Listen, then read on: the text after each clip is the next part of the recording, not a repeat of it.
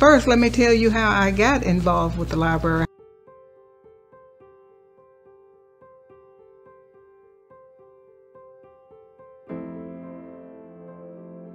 How I even got involved in Forest Hill, because you know, after the civil rights era of the 1960s, with no discrimination, creed, race, color, or whatever, we were able to live where we could afford to live. And during that time in 1977, I was looking for a place to raise my children, with a front yard, the backyard with a fence where they could play and grow up and, you know, be productive citizens.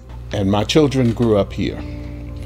And during the time that we were creating this library, I served in the Texas House of Representatives. I was the state representative that represented Forest Hill as well as Everman and a substantial portion of Fort Worth.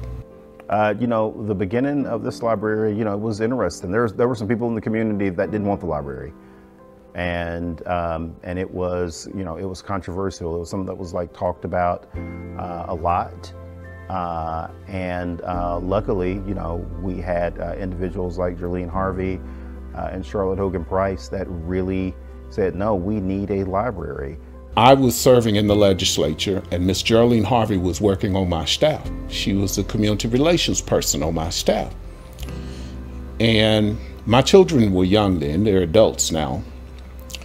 And I remember my children had some homework assignments at school that required them to go to the library to do some research. We took them to the Fort Worth Public Library, where they were allowed to browse the materials and use the books while they were there. But they weren't allowed to check out any books because they were citizens of Forest Hill and not citizens of the city of Fort Worth.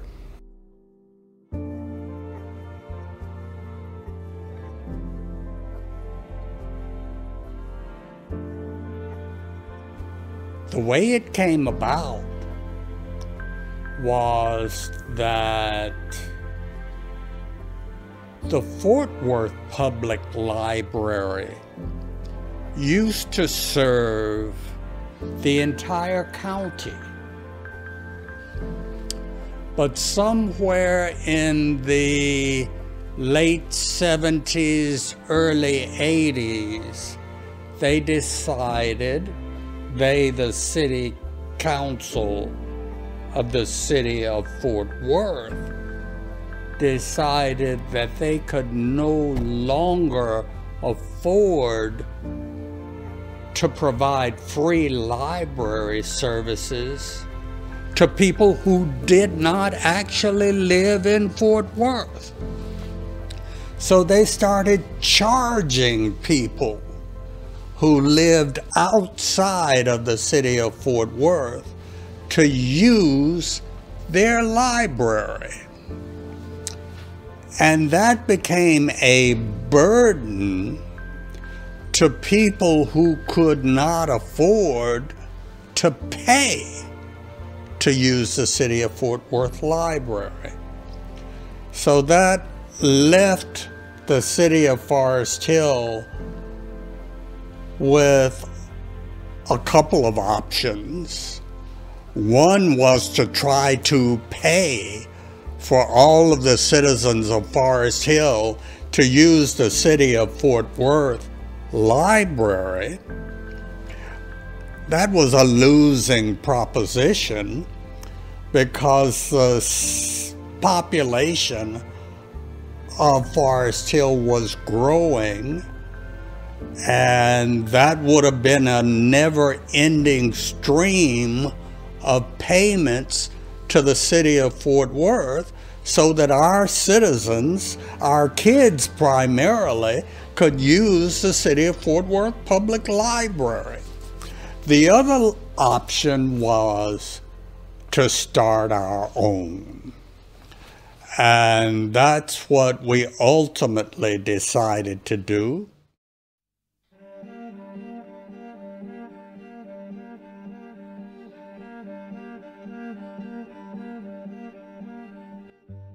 Say, back then in the early 90s, when Miss Harvey, Miss Hogan Price, and all these women asking the council We need a place for our children. We need a place for our children.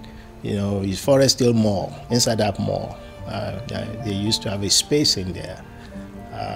My wife used to own a shop inside the mall back in 1992. And they have a bunch of volunteers that are helping. And these people put a lot of time and energy with very little money. They had to raise money any way they could. They had to beg and borrow for books. They had very limited books and materials and all, because all those were donated to them. They didn't have the ability to buy anything. They were occupied in a little room, and I think that room was even donated to them for the library. So they had very few resources and had little to work with, but they persevered.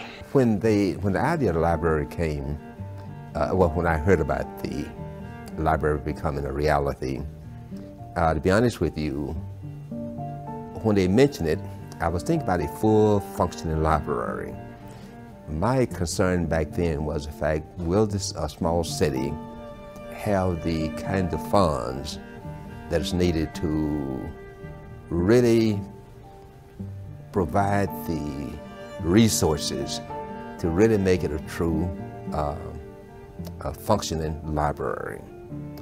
And then we saw the tenacity and the dream that she had for the library. I began to get on board a little bit. In the meantime, because this building had not been constructed, we had the mall in Forest Hill and a building over on Holloman Street, and we had used books and so forth, and people would donate books and so forth.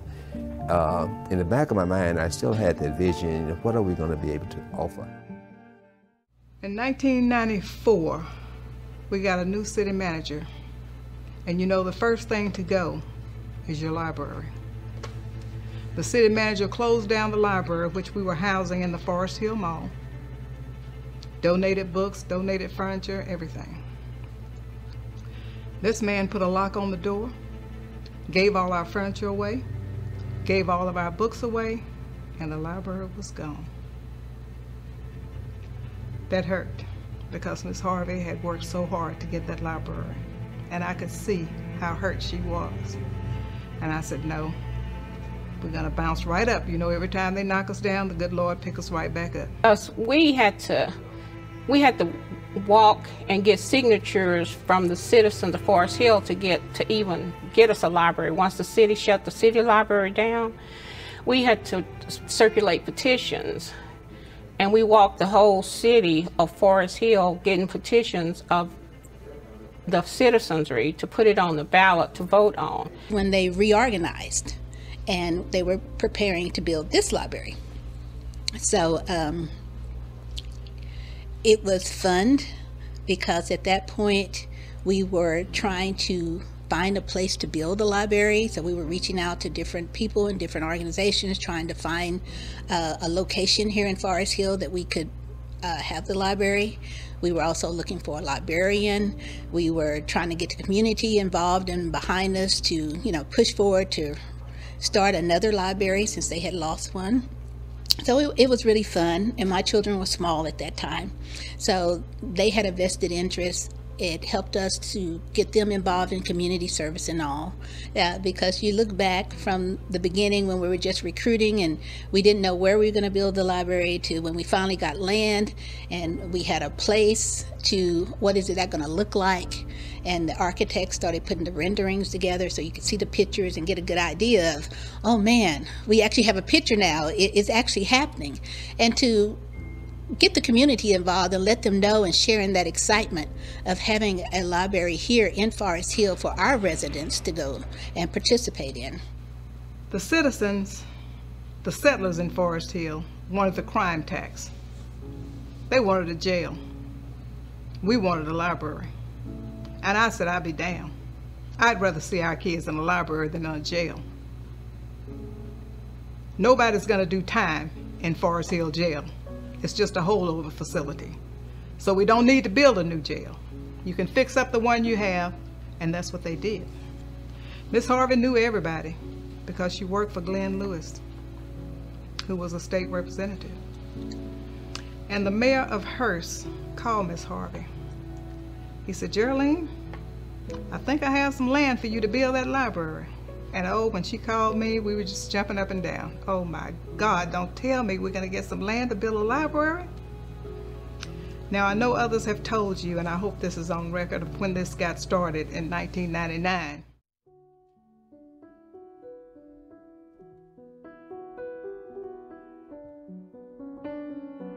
Mrs. Harvey, because you know her passion for this project has been well documented and has been honored by the fact that this library now bears her name.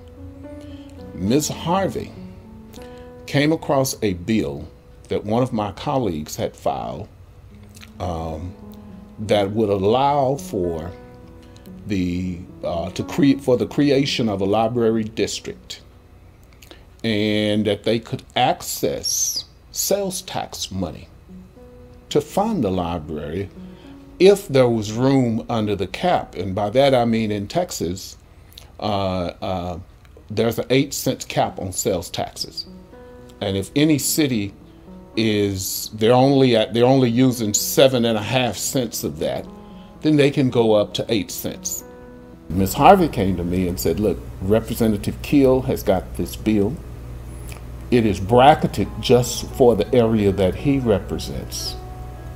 Why don't you go and see if he will let you sign on to the bill if he would expand the brackets to include the city of Forest Hill? Because we do have a 1/2 cent room. We still have some room under the cap in our sales tax. The bill was not moving. It was bracketed for a small area that he represented, plus Representative Keel was a Republican. And I went to him, Terry I called him because we were colleagues, and I went to Terry and I said, Terry, listen, if you will expand the brackets on that bill so that it will include the city of Forest Hill, then I will sign on to the bill as a co-author with you, and I will work the Democratic side of the aisle, and you work the Republican side of the aisle, and we'll see if we can get this done. And we did. And so that's how the money came to build this building. When we created the library district, believe it or not, it only passed by 14 votes. And even when we got access to the sales tax, there had to be a referendum election. The law says we couldn't just pass it and levy that tax. There had to be a referendum vote, and the citizens of Forest Hill had to vote to approve the use of that sales tax for that purpose. And there were some people who objected to having an additional 1/2 cent added on the sales tax for every purchase in this city when you purchase a taxable item in this city. And again, there was some thought that a better use of it would have been to create a crime prevention district to provide more resources for the police department. When we finally got it passed, and then we voted to get the 4% sales tax, by the time we were ready to build, we already had about $600,000 in our coffer. That was enough to start building. But we didn't want to be in debt. We wanted a cushion. And Miss Harvey would always say, Charlotte, you can squeeze a dollar till you make it holler. Because I didn't want to pay off anything but our necessities until we got enough money to do what we needed to do, and then a little extra, you know, in case we needed it. Because things did happen and we needed that extra money. And of course, you know, once you have land, it takes a while before you build on it, so you have to come down here and take care of it. So often the friends were down here picking up trash and helping to tend to the lot, and just doing whatever we could to help let the people know that, look, this is our land and we have a library coming, and what can you do to help? A lot of those who were members of the Friends became the library district workers. So our little group kind of split at that time, but we were still working in the background while the others worked on the actual building of the building. This city manager, when we got the gift deed to this land, this man would not even allow us to put a portable building on this land to start having meetings to start organizing and doing what we needed to do to build this library. And that was a slap in the face. It was very difficult. When you have people that are against you and you know that and you got to fight them, and you have people that have no idea what you're going through to try to accomplish something that will help the whole community, especially our kids, because our kids have always been our future. And to have books in their hands and computers and everything so that they can learn about their history and what has happened and where we're going or where we want to go to and where we've been, there was a lot of obstacles, but through it all, God saw us through, and this is what it has prevailed to be. It took us from then to 2008 to build our library. In the news, it was excitement. You know, it's you can hardly wait to see something, as we see, as you say in these texts, something go up in the air, because that's a sign that something's been done. You know, when you talk about things and so forth, and you can visualize and so forth. But when, as you stated, when you start seeing dirt moving and so forth, and a step beyond that is when you start seeing something go up in the air. I remember when it first opened up, and they opened the doors, and we had a get-together here, and just to see the young people's faces, you know, that alone tells you that, you know, this is great, long overdue, and you know, so necessary for it to happen. Yeah, you know, I don't know if anybody was able to capture any of that on video from that day or through photos, but just to see those young people, you know, get on the computers, and you know, it's just incredible, amazing feeling.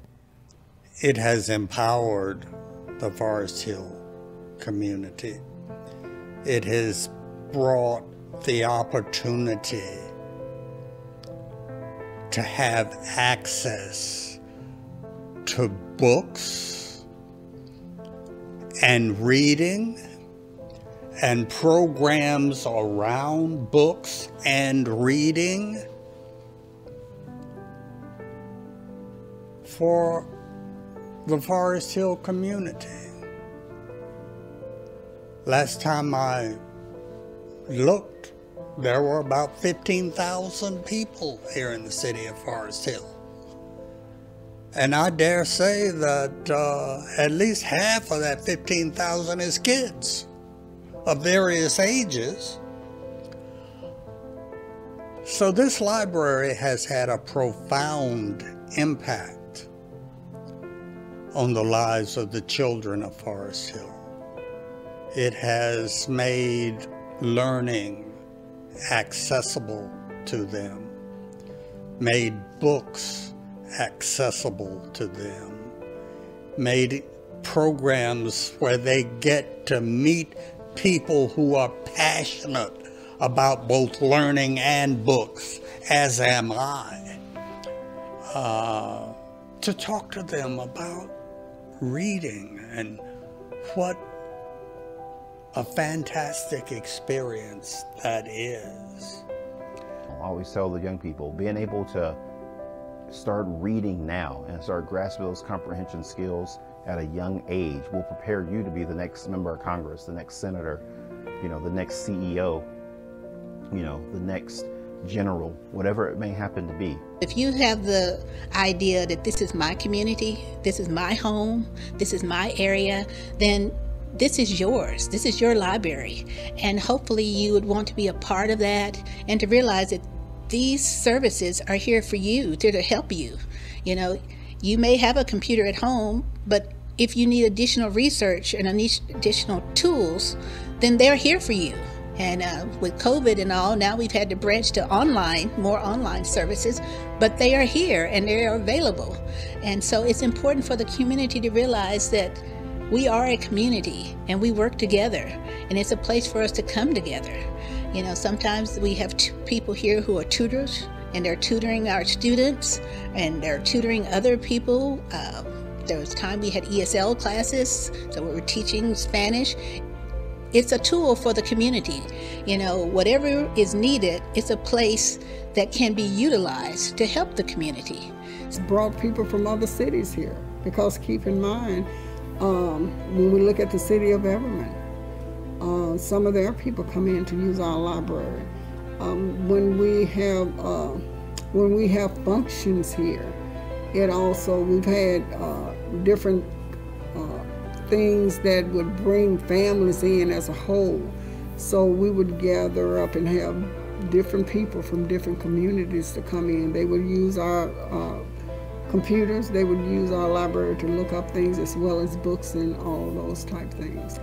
It's just so many things that I can think of that really sets it apart. But the determination of the two main women who actually started this library, I mean, that's second to none. That's a story within itself. The library adds so much to any community. These people were dedicated and made sure that the citizens of Forest Hill was able to achieve something that Miss Harvey dreamed of. And that was to put something in place that our kids could touch, see, and even begin to imagine now. The library is just a sacred place, sometimes just a place to get away from home, because home is so negative once you leave school. I appreciate these Miss Price and Miss Harvey and them for their vision of putting this together, and the trustees for working with them. The importance of this library, the truth of the matter is, we cannot be what we wanted to be if we do not have the support and the education that is necessary to take us there. It means the world to this community.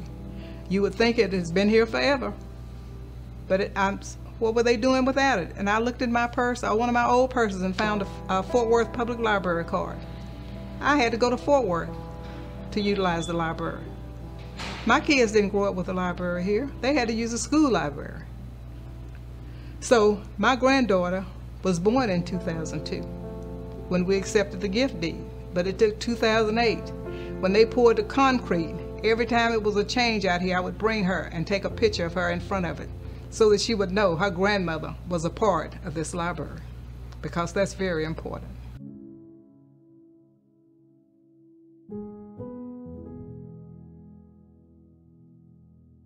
Let's not forget the most important ingredient, Ms. Jerlene Harvey, who was the mother of the Forest Hill Public Library. When I walked in here a short time ago, I think this young lady saw me and she came out to greet me, and I had to stand there and gaze at Miss Harvey's portrait there and read the inscription below it. I had Miss Harvey and I were very close. As I said, she worked for me, and I had a little bit of emotion about that because this was her passion, and she worked so hard to make it happen. And to see this library here bearing her name and her portrait, I still get a little choked up. I'm sorry. And her portrait out in the lobby, I did experience a great deal of emotion when I walked in. The wooden sign has been out there since 2008.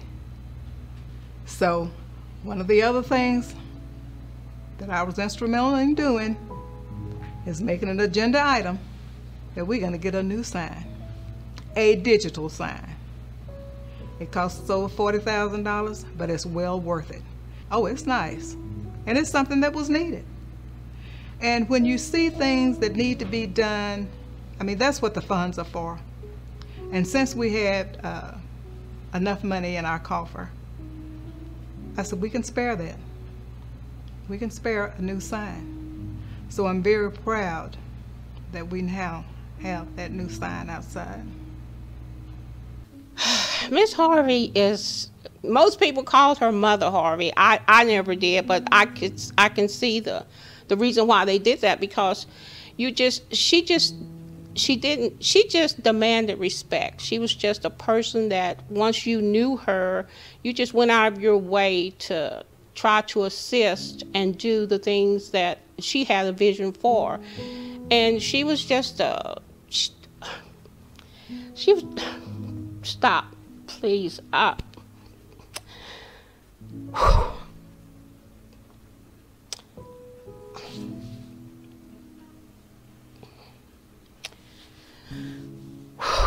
Miss Harvey reminded me a lot of my mother. I can't do this.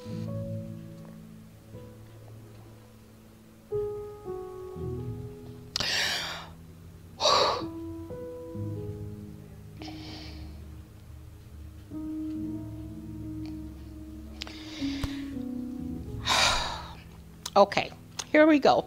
Miss Harvey was a lot like my mother.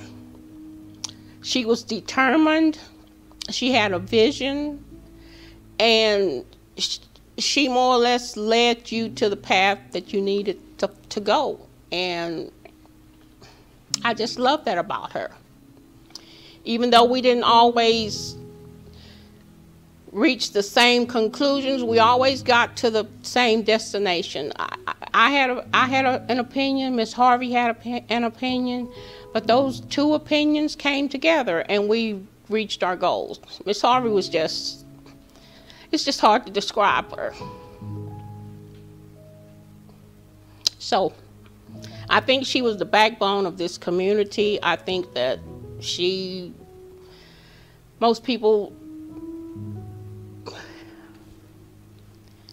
you had to understand Miss Harvey, and I just liked her, or loved her, or however you want to put it. She was just a wonderful person.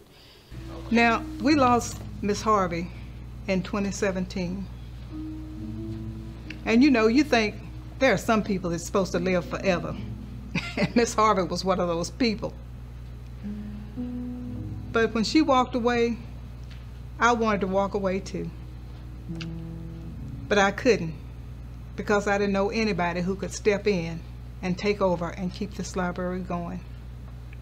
I promised to Miss Harvey that in 20 years, I wanted to burn the note on this library.